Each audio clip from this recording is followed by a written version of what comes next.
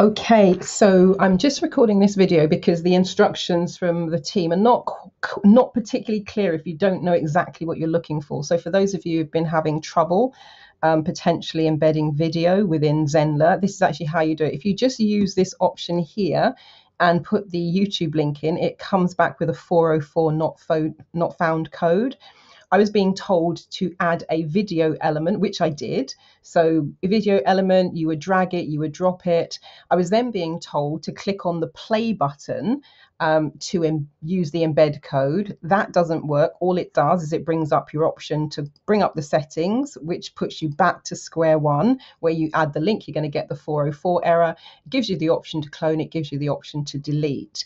What people are not expressing clearly enough, because they're saying, press the element, the video element button.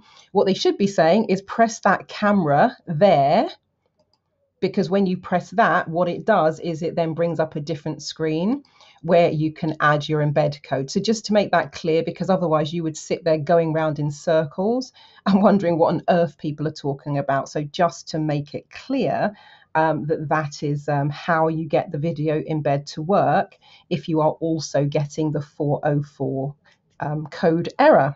All right, thank you so much for watching. Marilyn Devonish from transformationstm.com. Over and out.